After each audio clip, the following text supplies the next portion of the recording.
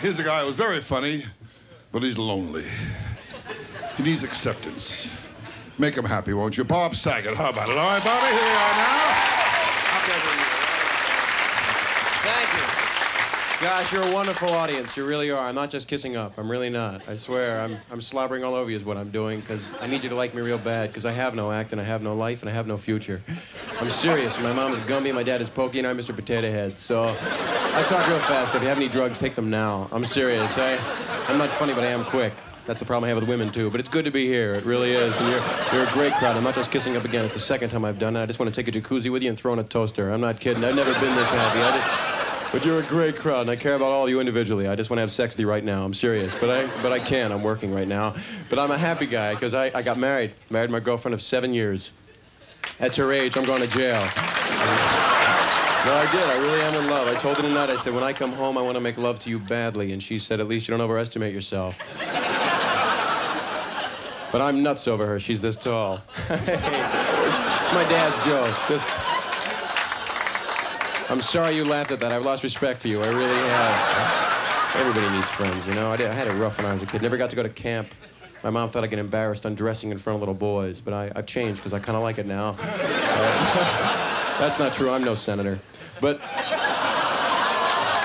thank you very much. I never got to sleep over my friends' houses. Anybody get to do that? You slept over my friends' houses? I never got to. I said, Mom, why not? She said, Bob, you have no friends and you have no life, and I'm not your mother, okay? But I love my mom, and you can too for just $12. I'm sorry, that was easy. Let that go. I'm sorry. Don't applaud that. You're scum, buddy. You really are. I live in California now, which is nice, but I'm actually frightened to death of an earthquake. I'm really scared of it. Californians don't care. It's like, oh, look, the ground's opening up. There goes my house. There go my wife and kids. It's Miller time. I'm scared there's going to be like a major quake and I'll be getting a vasectomy at the time. That's what I'm scared of, you know? It was a 7.3, but now it's a 4.1.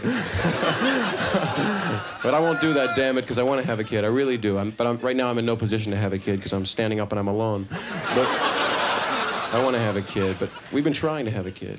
Well, my wife's trying. I just lay there.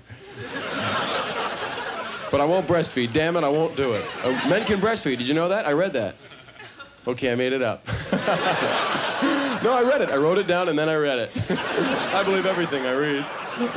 Men can breastfeed, but you have to actually tape cans of evaporated milk to your chest. Give the baby an opener, you know?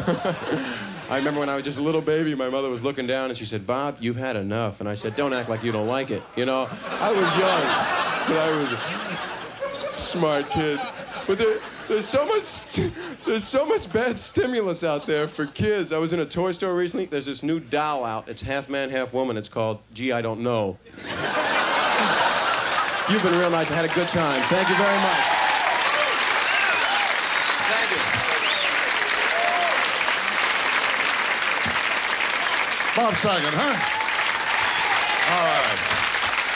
Very good, Bob. Very good, baby. I'll tell you, it pays to be good. It don't pay much, but it pays.